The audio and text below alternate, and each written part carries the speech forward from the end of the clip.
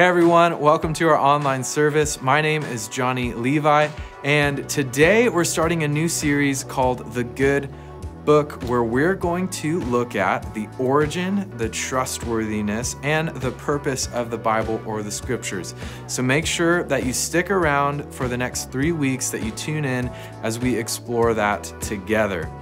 We've been having outdoor services and the weather has been so nice. If you've been thinking about maybe wanting to come, it is safe. We can sing together and we can fellowship together. It's just been a really sweet time. So if you're wondering why maybe you haven't been getting those emails, it could be because you haven't signed up for our Connect card yet.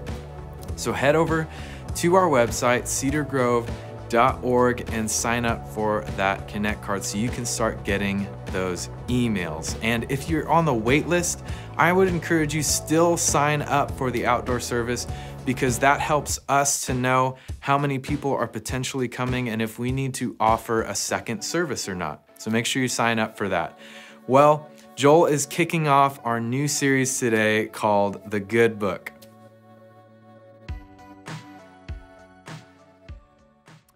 Hey everyone, thank you so much for joining us today. It's your lucky day because we're starting a new series. It's a 3-week series, just will take us through the month of March, and it's called The Good Book. The Good Book. Have you heard of that phrase before? The Good Book. If you type it into Google, you'll find the definition. It just says 2 words, the Bible.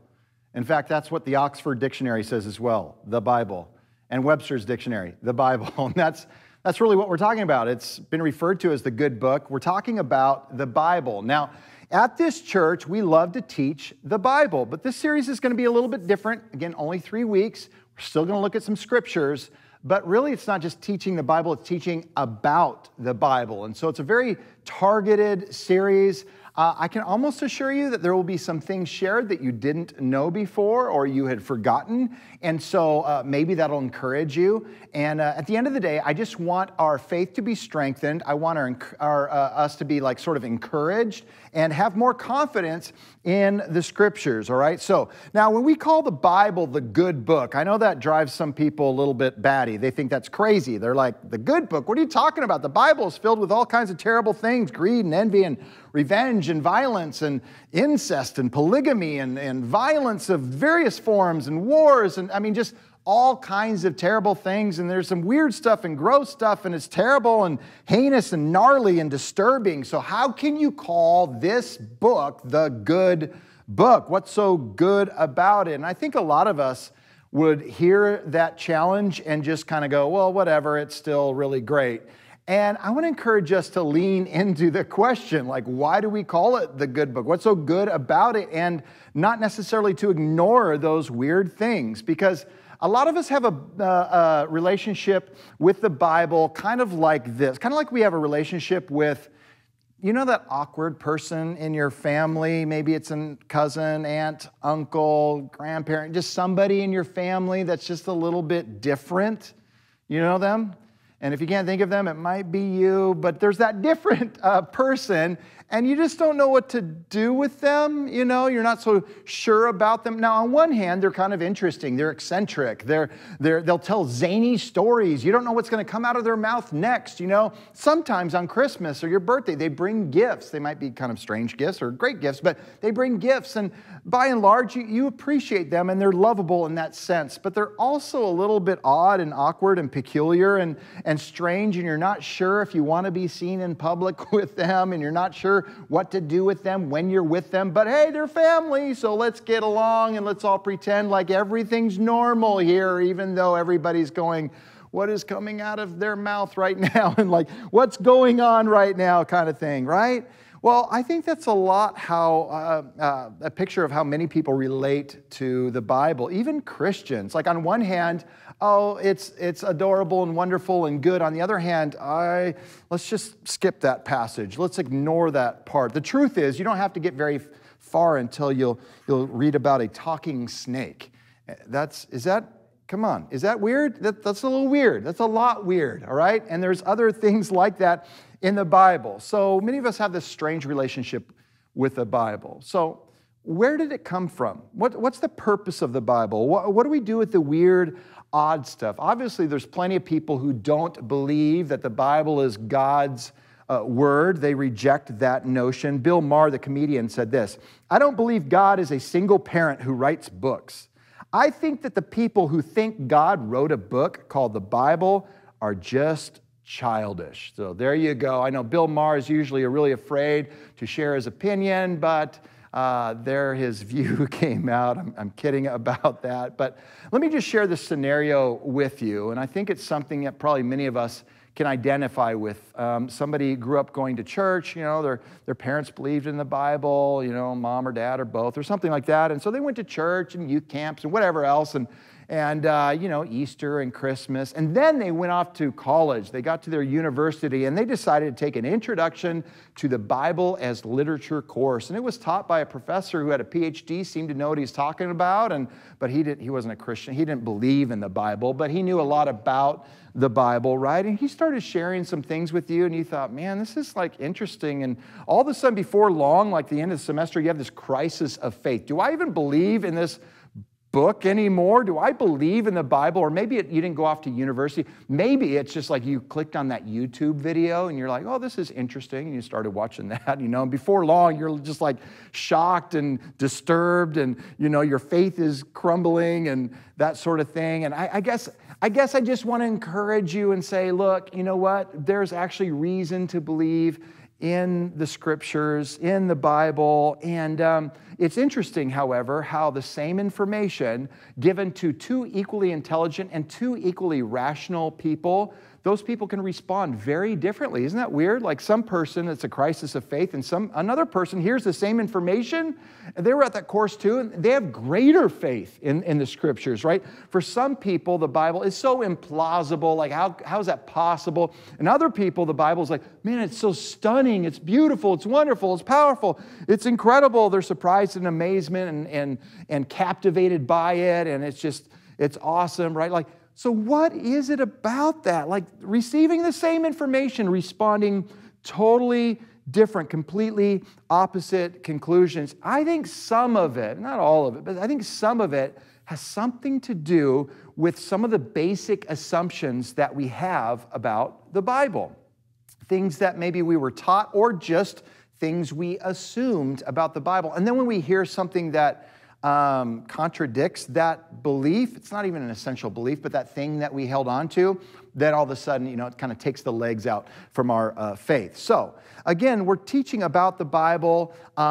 This isn't necessarily a series that I'm an expert in. I will tell you, I do not consider myself a biblical scholar. I know a lot of pastors just think they're biblical scholars because they teach the Bible. No, trust me, there's a whole nother level, like 4 levels up of scholarship. These are people with like 4 PhDs. They've spent their life pouring into the Bible. A lot of them are a little socially awkward, but they're brilliant and they're wonderful and they're amazing. And I'm nowhere, I'm just a pastor. I've probably, given 1,000+ sermons and messages over the years, but I'm not a scholar. I'm not an expert in some of these areas, so I'm going to lean on scholars who are. This is a complicated kind of subject. Some people love the complexity. Other people are nervous about the complexity, but we're going to dive in a little bit anyway, and I'd love for our confidence to grow as a result of this series. So I guess the last question I'll ask you before we really dive further into the sermon in this series is, how would you describe your relationship with the Bible? That's the way I'm going to phrase it. How would you describe your relationship with the Bible? On again, off again. I don't know. It's interesting. Maybe it's something that you believe in, you don't spend a lot of time in. Maybe it's something you just pour into, you love it. Maybe you treat it kind of like a textbook or maybe like a love letter. But how would you describe your relationship with the Bible? And what comes to mind when you even hear that word, Bible?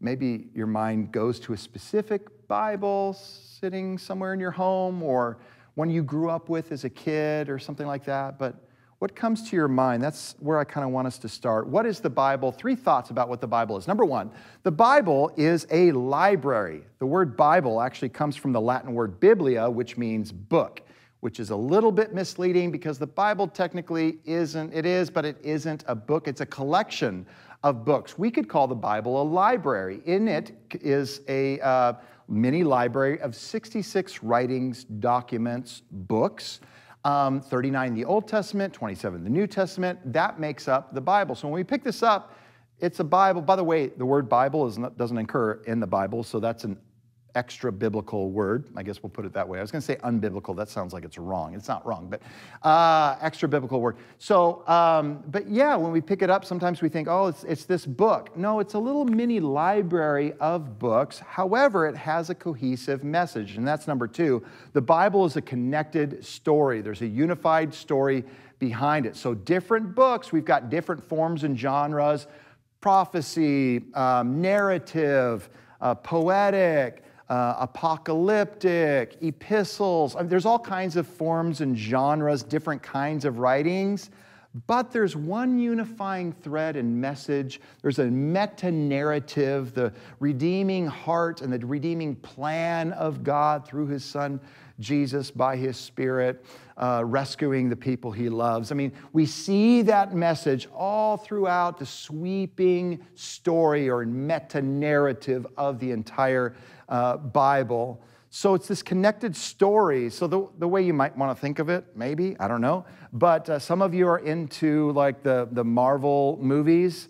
In the MCU, the Marvel Cinematic Universe, right now there are 23, I believe, Marvel movies. Yes, I'm including The Incredible Hulk. It probably doesn't belong there. But anyway, 23 movies, and they're all unique. I mean, let's see, the Guardians of the Galaxy is different than Doctor Strange, different than the Thor, different than Captain America. They just have like a different vibe, feel, and that sort of thing. But you'll see like a common thread throughout them, and you actually saw that in the Infinity War and the Endgame, the last two movies. If you don't know what I'm talking about, don't worry about it. But nonetheless, this is the idea of different, you got Ant-Man and the Wasp, that's different than Iron Man, but there's a thread that connects them all that's sort of like the Bible, I guess, kind of like that. So there's my terrible illustration. So it's a library, the Bible's a connected story, and then lastly, it is both divine and human. I don't mean that some books are divine and some are human. No, each book, each document, each writing is equally divine, fully human. And to illustrate this, I want to show you a drawing by M.C. Escher. You thought I was going to say M.C. Hammer, but no, M.C. Escher, and just a famous drawer, and too legit to quit. And anyway, so he was famous for drawing optical illusions and visual paradoxes and that sort of thing. And so we've got this drawing, it's called Drawing Hands, cleverly titled Drawing Hands, and it's a picture of course, two hands that are drawing. You got the top hand, the bottom hand. The question is the top hand drawing the bottom hand, or is the bottom hand drawing the top hand? And the answer, of course, is both. They're simultaneously distinguishable in their presence, but they're indistinguishable in what they're doing, in their role. So it's a both-and situation, and there are some realities that exist as one while at the same time being two. It's not either or, it's two distinct things, but it's both and that's kind of the Bible. So the Bible is not a human word without being a divine word. And it is not a divine word without being a human word. And this is actually what the Bible says about itself. It doesn't say that it's only divine, and it doesn't say that it's only human. It says that it is both. But something has happened in the last couple hundred years. Now, I think most people who are not believers would obviously say, well, the Bible is human, written by people, but it's certainly not divine. In fact, I don't even know if I believe in God. But it's interesting, in Christian circles, I think the last couple hundred years, what's happened is we believe that the Bible is the Word of God, and it is. And it's divine, and it is. But that's not all it is. It's also human. And we kind of leave out that portion of it. So imagine we could erase the top hand, let's say if that's the divine hand or something like that. And that's what many skeptics have done throughout history. Well, Peter addresses this in 2 Peter chapter 1. We'll just read verses 19 through 21. Listen what he writes here. We also have the prophetic message. as something completely reliable, and you will do well to pay attention to it. As to a light shining in a dark place. Like, in other words, just don't miss it until the day dawns and the morning star rises in your hearts. Verse 20. Above all, you must understand that no prophecy of Scripture came about by the prophet's own interpretation of things, for prophecy never had its origin in the human will, but prophets, though human, that's important, though human, spoke from God as they were carried along by the Holy Spirit, right? Though human, spoke from God. So a lot of people want to erase the divine portion of the Scriptures, and they want to get rid of the God part. And other people, and even Christians, kind of want to eliminate the human part. They think that the Bible should just sort of be this magical book, and I don't know. But they want to remove the human part, right? It's the Word of God. It's not the word of Samuel, the word of David or Daniel or Paul or Luke or John Mark, or it's the word of the Lord. It is the word of the Lord, but it's also their word too. Like, you even see their personalities come through and their writing styles come through. So what we don't believe is that people went into a trance and they kind of, went into some sort of spiritual, subconscious kind of state and forgot where they were and who they were, and like they just started,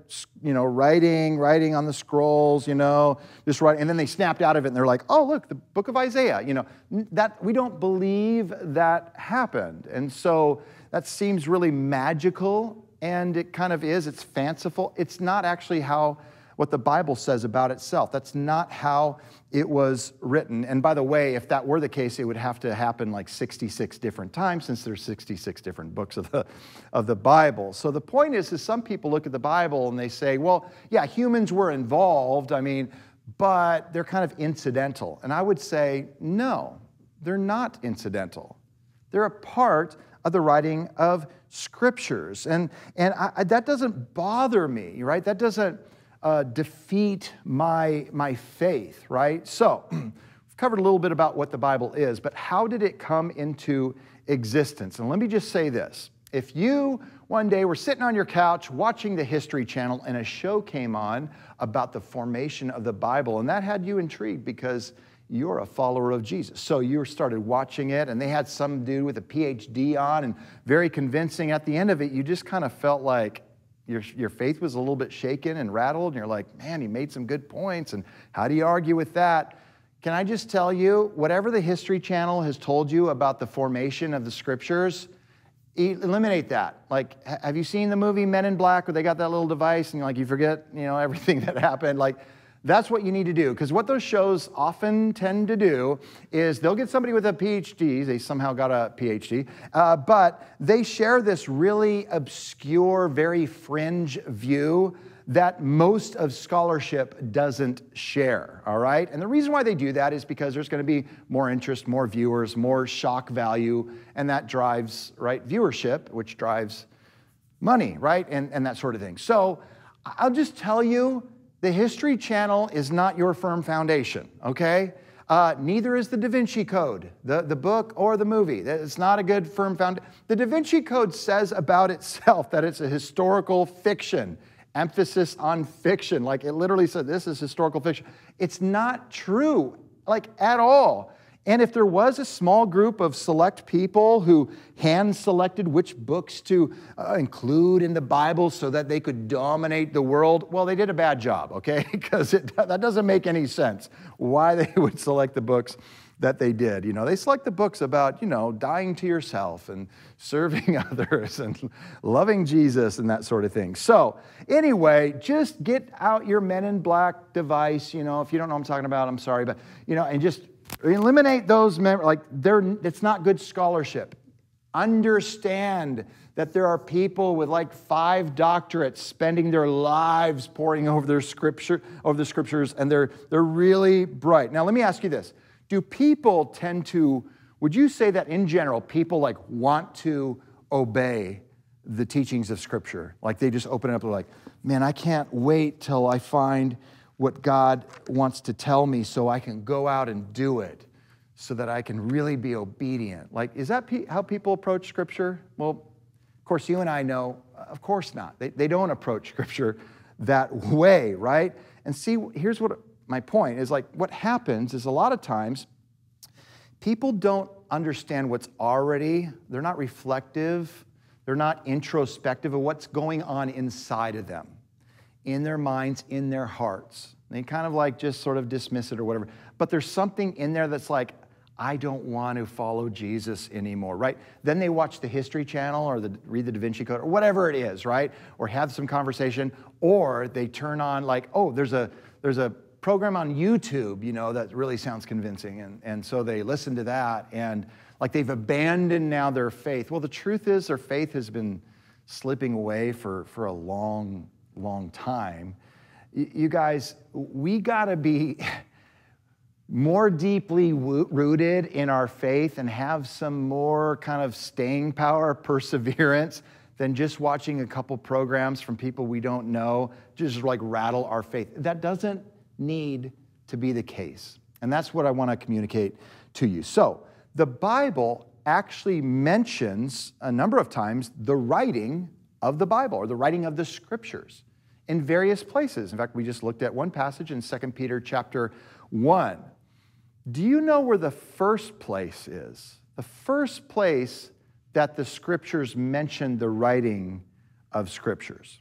I'll tell you. It's in the book of Exodus, Exodus chapter 17. And so God preserved and trained and raised up Moses, and Moses confronted Pharaoh and let my people go, you know, and Pharaoh, like, he's stubborn, no, and then there's the plagues and that sort of thing, right? And then finally, Pharaoh relented, and Israel gets out of Egypt, out of slavery, and they're headed to the promised land. There's the splitting of the Red Sea, I don't know, the cloud, the fire, water out of a rock, I mean, food miraculously appear, you know, all kinds of, like, amazing thing. God protects them, God provides for them, but they're just this big, massive group. These Israelites, some people think there's 2 million of them, but a lot of them, and they're heading up to the promised land, this land they've never been to before because they've been enslaved in Egypt. And on their way, there's these other people that notice them, and they seem like an easy target, easy prey, right? So the Amalekites were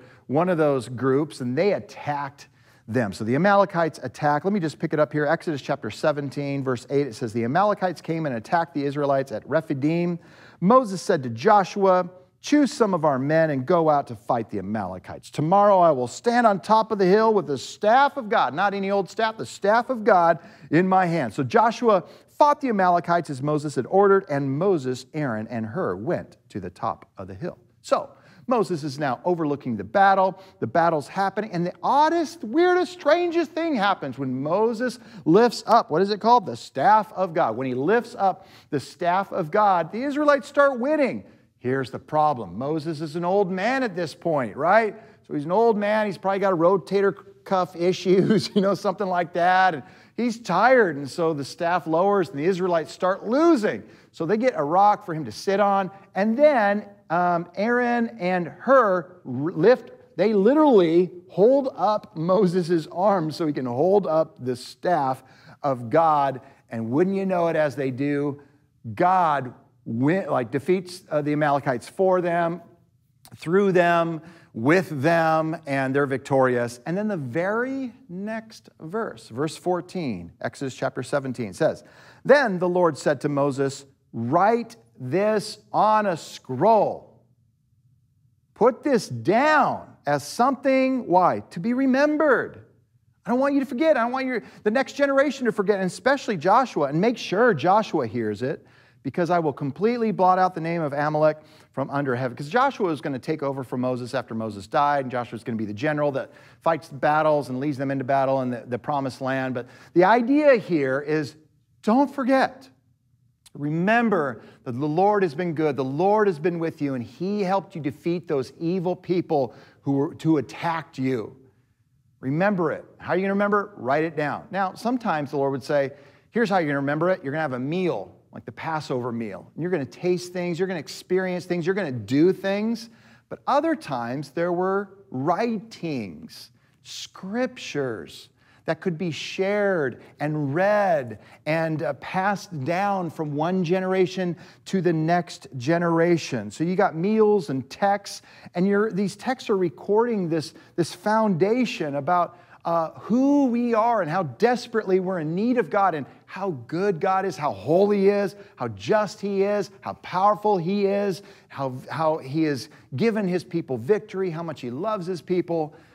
And so we got to remember those things, and that's what the Scriptures record, all right? So this occurs over and over and over again throughout the Scriptures, where it's like, write this down, write this, remember this kind of thing.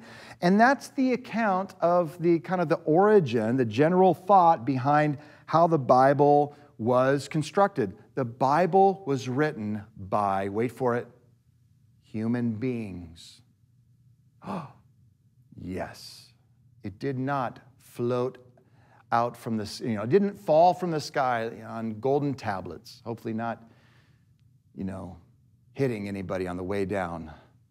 Like Dorothy's house in the Wizard of Oz on that Wicked Witch of the East. I don't know. Anyway, but yeah, so it's not golden tablets. It's not somebody in a trance. No, people. God's people who God spoke to, who God commissioned, wrote these things down. And so Moses is the first figure to write, and oral tradition would have been passed down. Obviously, he wasn't alive during the book of Genesis, for instance, but those stories would have been passed down generation after generation. He writes them down so that his human words become the vehicle through which God announces Himself and God reveals Himself. It's one of the key ways God reveals Himself. Special revelation through His Word. But Moses, you see, is he the only author? No, he is not the only author. In fact, yes, Moses wrote the first 5 books of the Bible. Jews would call them the Torah, the teaching, the instruction. And the Torah, Genesis, Exodus, Leviticus, Numbers, and Deuteronomy, he wrote them, but he actually wasn't the only one to write the Torah. Did you know that? He had some help. I don't know if that makes you nervous, but he did. And for instance, Deuteronomy chapter 34 records Moses' death, where he was buried, how long the people mourned after his death, some details that Moses wouldn't have known about. So this would have been an editorial edition. Well, that's not good. Moses is the author. I can't trust whoever this other person is. Well, you can't even trust Moses, okay? Except for the fact that Moses was inspired by God to write the Scriptures. And so we would presume that any of these other editors were as well. And it's okay it's not about Moses, it's about God. God used Moses to write His Word, and He uses other people to write His Word as well. There's another passage, for instance, Numbers chapter 12, verse 3 used to kind of bother me, because here's what it says. Now, Moses was a very humble man, more humble than anyone else on the face of the earth. And why that bothered me was, who wrote the book of Numbers? Moses. Moses wrote the book of Numbers. It doesn't seem like a very humble thing to say. It's like, and I'm the most humble person on the face of the earth. Well, it's likely Moses didn't write that, but it was added. There's an editor, as it were. And that's okay. Now, I'm going somewhere with all this. There's other passages like Genesis chapter 36, verse 31. It says this, "These were the kings who reigned in Edom before any Israelite king reigned." What's the problem with that? Well, at the time of Moses, there weren't any Israelite kings. So how would he have known about any Israelite kings? In fact, the Israelite kings didn't come for hundreds, centuries later. Then there was Saul and David and Solomon, and then the kings, right?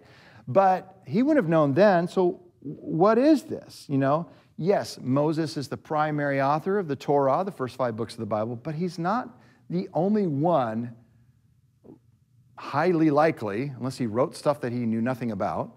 And are you okay with that? Because I am. And in fact, in some ways, it just makes the Bible seem more real to me. Wow, Moses was a real person. He's an actual human being. It's not about trusting Moses, it's about trusting the Lord and who writes His scriptures. So we don't have time for it, but there are dozens, literally dozens of moments where the primary author of a certain scripture wasn't the only author. And there's other scrolls that are referenced and all kinds of things that we could get into. Now, there was, however, a final edition where the Tanakh, the Old Testament, the Hebrew Bible, was like closed. No more additions, no more edits, no more this or that, or like this is how people mourned for Moses. No, nothing else was added. And that was in history demonstrates that happened about 200 to 300 years before Christ. And here's what's interesting, like at that point, like the Old Testament, it's complete. Everybody was quoting from a specific set of scrolls and not a difference. And to them, it was both divine and both human. Now, here's what's interesting. A secular Hebrew Bible scholar, so he's not a Christian, his name is R.T. Beckwith. He wrote the definitive book regarding the formation of the Old Testament, the Hebrew Bible. And here's what he says. He says, it's very striking that over a period ranging from the 2nd century BC to 1st century CE, so many writers of so many divergent groups, that part's important, Palestinian, Hellenistic, Pharisaic, the Essenes, and the early Christians, show such agreement about the canon of the Hebrew Bible. None of these witnesses are concerned with asserting the authority of the books they mention. Rather, they all assume Scripture's authority and go on to debate about their interpretation. So they're debating about the interpretation, what certain passages mean, but you know what they're not debating about? Which books belong. And here's why that's fascinating. You see that group he mentioned?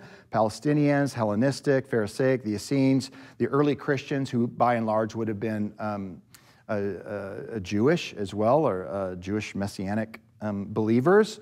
They all were different, and they all believed some different things, and they all would get into arguments, and they would all fight about a variety of things, and they all lived differently. But the one thing they agreed upon is which writings belonged in the Tanakh, in the Hebrew Bible, our Old Testament. Isn't that interesting? They didn't fight about that. Now, R.T. Beckwith, that author, he continues. I'll just wrap it up here. It's clear that these groups do not speak simply for themselves, but represent Judaism as a whole. Any inference that the canon, so that's the books that, not the military device with C-A-N-N-O-N, that's just one, well, there's two N's. Anyway, the canon, so that's the books that belonged in the scriptures, okay? That the canon was decided by councils must be abandoned. The role of later councils was not to decide the canon, but to confirm decisions about the canon already reached in other ways. Now, he's talking about our Old Testament, but we need to dismiss this notion that a group of people decided which books belonged, which books did. No, it was more organic. I would say it's the providence, the hand, the divine hand of God was on that process, and there was movement and growth, and the scriptures solidified themselves. This is the Old Testament, and even the people who disagreed about everything else didn't disagree about that. So there you go. That's just some ideas about the Hebrew Scriptures. Now, this might seem really obvious, and it should be. It should be to me too. But I remember one day, I was in my Hebrew class, and my professor had said something like this: the Scriptures are both divine and human, similarly to Jesus being both divine and human. And I don't know what it was, but something clicked in me. That makes sense. I don't understand totally that Jesus is 100% God and 100% human, but it resonates with me. I don't totally understand how the scriptures are divine and human, but it makes sense to me. Jesus was perfect in his character, but it's not like he just floated around in some ethereal body, glowing and never blinking, and yes, my child. It wasn't that, all right? He experienced pain. He sweat. He got tired. He bled. Obviously, he gave his life. So he was fully human. The scriptures, too, are fully human, but they're also fully God.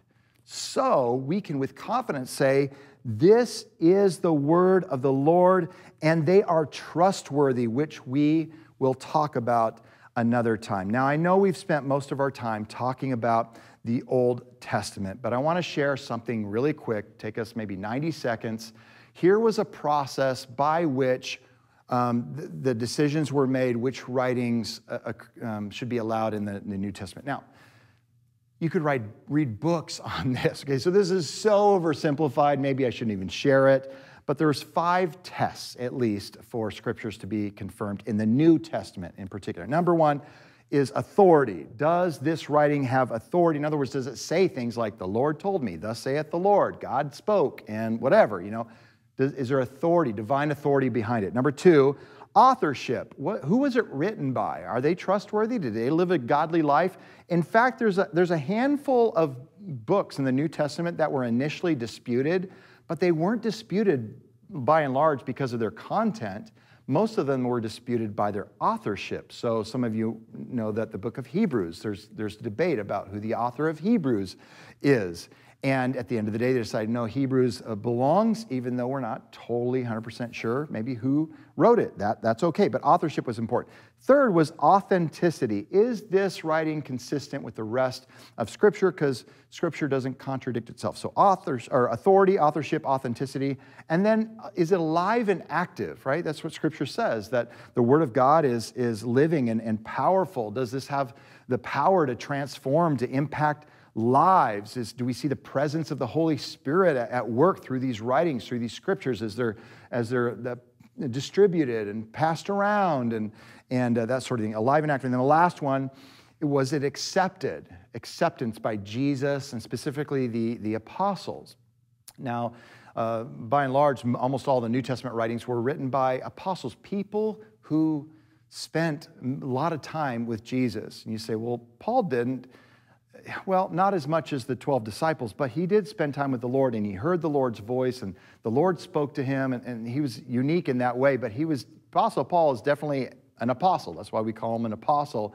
But if you notice, we don't add books to the New Testament writings because the apostles have all passed away, and they're with the Lord fully in his presence now.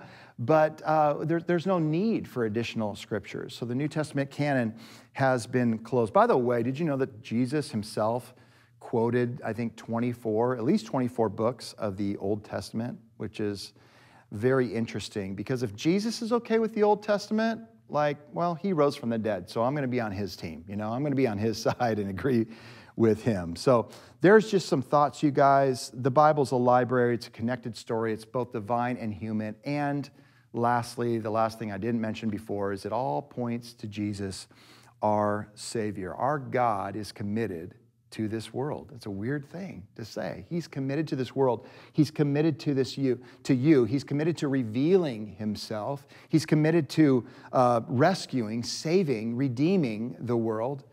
This is his plan. It's not all that he does, but this is the message of Scripture. And it's imperative that we read the Scripture so that we see our need for God and we see his saving power.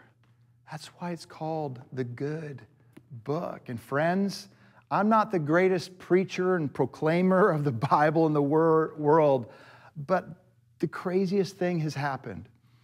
As I've taught God's word, I've seen hundreds and hundreds of people give their lives to Jesus, baptize, grow in faith. Their marriages have changed. Kids coming back to the Lord. Radical transformation. I've seen the most hardened, that's the last person you'd ever find in church, ask me to hey, will you spend some time with me and help me understand God more? The Word of God is powerful. It's beautiful. It is human, and it's divine. And so let's have confidence in it. Let's pray together. Father, thank you so much for your good word. We love you so much. We enjoy your word. We love it. We don't worship it. We worship the God of your word. Help us to keep that perspective as well. May our faith grow. May we not be so easily shaken. And Father, we just do pray that specifically through every Bible teaching church, and specifically this church, Cedar Grove, that as your word goes forth and your spirit is active, that you will transform many lives. I don't know who's listening right now that needs that transforming work in their life, but there are people listening, God, that they need to be fed or reminded or comforted or maybe confronted about some sort of rebellion, or they just need to be changed, or maybe there's some even listening now that need to be introduced to you, the God who saves through your Son, Jesus, and by your Spirit. So, may this be the day of their salvation, this day. They repent, turn to you, live for you, and grow in you through your word. We love you. In Jesus' name, amen. Well, you guys, thank you so much for joining us in today and through this series. 2 more weeks. But before you go, let's worship our God. Let's lift up our voices and exalt his name. He is worthy of doing that.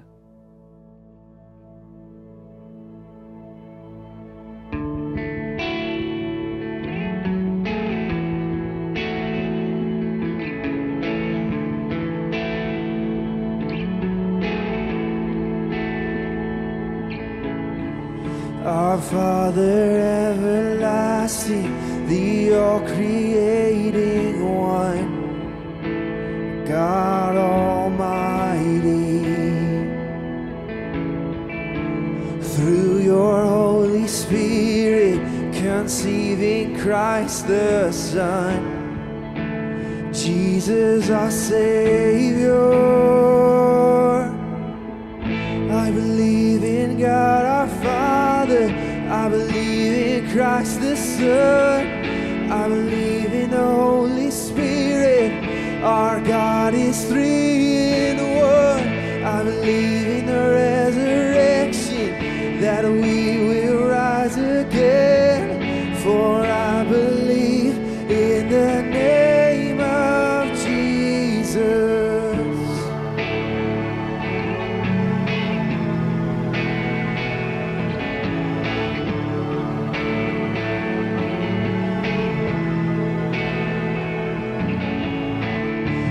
Judge and our defender, suffered and crucified. Forgiveness is in you. Descended into darkness, you rose in glorious light. Forever seated high. I believe in God our Father, I believe in Christ the Son, I believe in the Holy Spirit, our God is 3 in 1. I believe in the resurrection, that we will rise again, for I believe in the name of Jesus. I believe in you.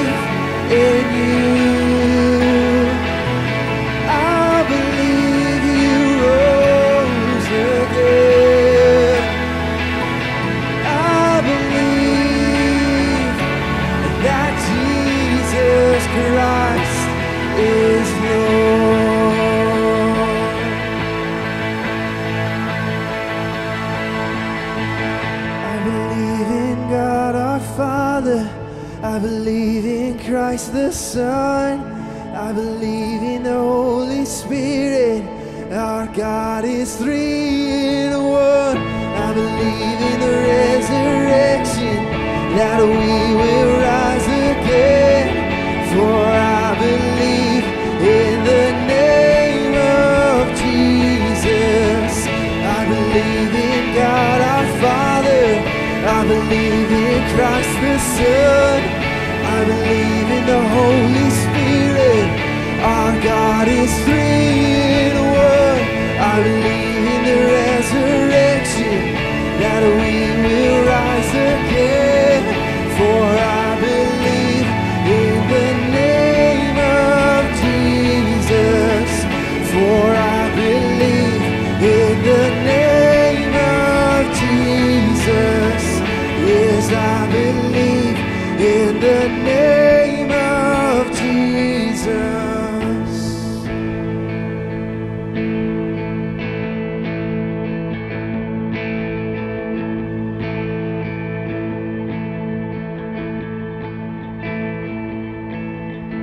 I believe in life eternal. I believe in the virgin birth. I believe in the saints' communion and in your holy church. I believe in the resurrection when Jesus comes again. For I believe in the name of Jesus.